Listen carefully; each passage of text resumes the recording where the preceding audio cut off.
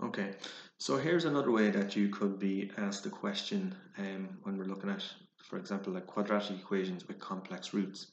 So what we have here, so this here is a root. Okay, so it tells you that this is a root. So that this here is the root of the equation, or this quadratic equation, z squared minus 6 z plus k is equal to 0. So what we're saying is that this complex number here, 3 plus I, if you substitute this in to this quadratic equation, substitute in where the z is, it will work out and it'll be equal to 0. So therefore it's a root, or it's a value for z that satisfies this equation. So what it asks you to do is you're trying to figure out what k is here. So find the value of k and write down the other root in the form a plus bi. Now, in relation to the other root, okay, so we can tell straight away that the other root is going to be the conjugate of this, so it's going to be 3 minus I. Okay, so that's going to be the other root. But first of all, what we'll do is we'll look at this and we'll solve this. So if this guy is a root of this quadratic equation, then if we substitute this value for z into this quadratic equation, it'll satisfy the equation in that it'll work out to be 0. And we can use that then to figure out what the value of k is. So what will that look like? So if we write down our quadratic, so it's z squared minus 6 times z plus k is equal to 0. And what we're saying here is that z is equal to 3 plus I. So that's the value for z. So what we need to do now is we need to take this value for z and we need to substitute it into this quadratic. So wherever z is, we're going to replace it with this guy here, with this complex number, 3 plus I. So what will that look like? So this is z squared. So we're going to have 3 plus I to be squared, okay, minus 6 times 3 plus I plus k, so k is the unknown, we're trying to work out what that is equal to 0, like so. So then what we can do is we can work this out. So if we take this one here, and I'm just going to do that over here, so it's 3 plus I, so 3 plus I to be squared, 3 plus I to be squared is just going to be 3 plus I by 3 plus I. Okay, so 3 by 3 gives me 9. 3 by plus I gives me plus 3i. Plus 3i by 3 gives me plus 3i. And then plus I by I gives me plus I squared.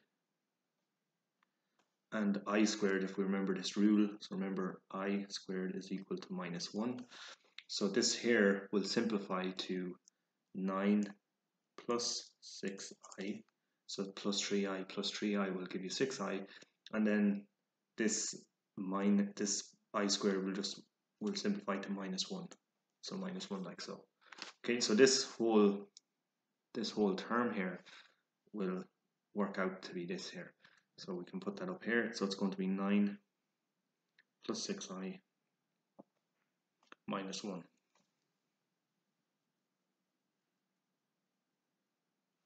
And then we can work this out. So minus 6 multiplied by 3 will leave us with minus 18.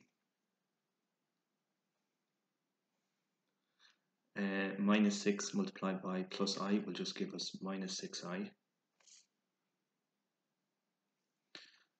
And then that's going to be plus k is equal to 0. And then what we can do is we can start collecting up the like terms here. So let's have a look. So we have, so let's say 9 minus 1, that's just going to simplify to 8. So that's these two guys simplified. And then we actually have minus 18 then as well. So that's just going to simplify to 10. Okay, if we bring this 18 as well, so that's just going to be 10. So we have 9 minus 1 is 8, and then plus 8 minus 18 will be equal to minus 10, should I say? That'll be minus 10. Then we have, so plus 6i minus 6i, that will just cancel out. And then we're just going to have minus 10 plus k is equal to 0. So we've just simplified this, and it simplifies down into minus 10 plus k is equal to 0. So what we want to figure out then is what is the value for k. So we need to get rid of the numbers around k. So here we have minus 10. So in order to change this to 0, we have to add 10. If we add 10 on this side of the equal sign, we have to add 10 on this side as well. So minus 10 plus 10 will cancel out, and you're just going to be left with k is equal to plus 10. Or k is just equal to 10. So the question asks us, it says, find the value for k. So the value for k, so the value of k, which is in this quadratic here, which is an unknown, we worked out is 10. So that's the value. And then this part here, okay, so write down the other root in the form a plus bi. So for example, if this is, let's say if this is the first root, z is equal, I'll just push this up a bit here, so z is equal to 3 plus I.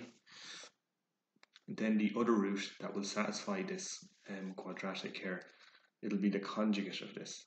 Okay, so if we remember the conjugate,